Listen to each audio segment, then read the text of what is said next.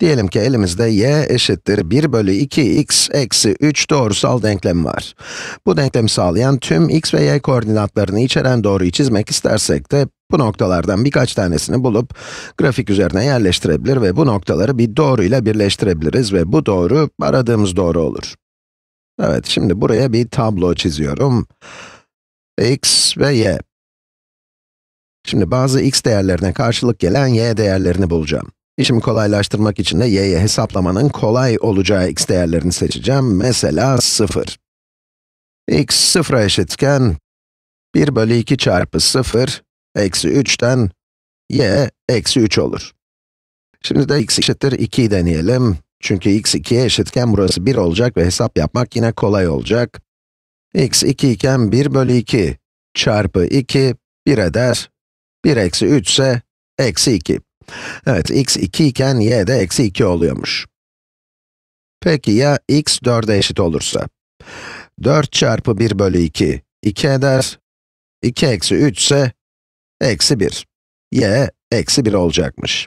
X 4 iken y eksi 1 oluyormuş. İsterseniz böyle devam edebilirsiniz ama gerek yok çünkü bir doğru çizmek için sadece iki noktaya ihtiyacım var. 0 virgül eksi 3 noktası. Neredeymiş? Buradaymış. Biraz daha koyu bir renk kullanacağım. 2 virgül eksi 2, o da burası. Bir de ihtiyacımız yok ama 4 virgül eksi 1 var. O da burada. Şimdi de bu noktaları birleştiren bir doğru çizelim. Şöyle bir doğrumuz olsun.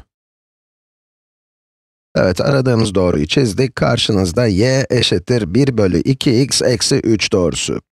Şimdi bu grafiğe baktığınızda bazı noktalar dikkatinizi çekmiş olabilir.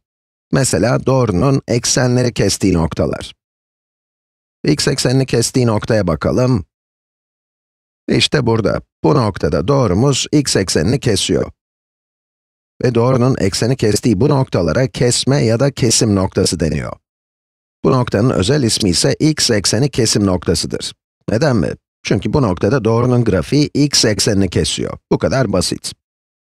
Bu kesim noktasının koordinatlarına bakacak olursak, bunun 6,0 olduğunu gözlemleriz. İlginç değil mi? Y 0'a eşitken doğru x eksenini 6'da kesmiş. X ekseni üzerinde olmamız gerektiği için ve bu eksen üzerinde y koordinatı her zaman 0 olduğu için bu noktada y koordinatı 0 oluyor. Tekrar ediyorum, x ekseni kesim noktası 6,0. Şimdi de y ekseni kesim noktasına bakalım. Tabii o da doğrunun y eksenini kestiği bu noktada oluşacak. İşte bu. Ve y kesim noktasının da x koordinatı 0. 0,-3. Burada bulduğumuz noktalardan biri. 6,0'ın bu denklemi sağlayıp sağlamadığını kontrol edebilirsiniz. X 6 iken ne olur? 1 bölü 2 çarpı 6, 3 eder. 3 eksi 3 ise 0. Böylece y eşittir 0 buluruz. Aynen burada olduğu gibi x ekseni kesim noktasının doğrunun x eksenini ve y ekseni kesim noktasının da doğrunun y eksenini kestiği noktaları olduğunu öğrendiğimize göre, şimdi başka doğrusal denklemler için bu özel noktaları bulmaya çalışalım. Evet, 5x artı 6y eşittir 30. Şimdi videoyu durdurmanızı ve bu denklemi sağlayan tüm x, y koordinatlarını oluşturduğu doğrunun x ve y eksenlerini kestiği noktaları bulmanızı istiyorum. Bakalım x 0'a eşitken ve y 0'a eşitken, y ve x sırasıyla hangi değerleri alacaklar? X 0 iken 6y eşittir 30 ve y eşittir 5 olacak. X 0 iken y 5'miş. Peki y 0 iken? X 30 bölü 5'ten 6 olur.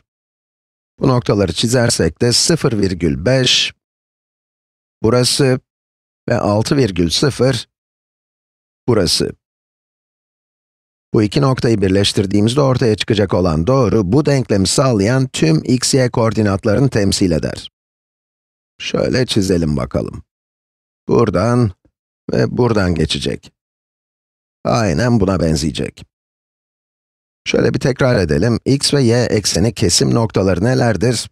Grafik üzerine göstermiş olduğumuz doğrunun eksenleri kestiği bu noktalar. İşte y ekseni kesim noktası, koordinatları 0,5. Unutmayın, y ekseni kesim noktasının x koordinatı her zaman 0'dır. X ekseni kesim noktası ise bu oluyor. Diğer doğrununkiyle aynı nokta. Yani 6,0 noktası. Onun da y koordinatı 0.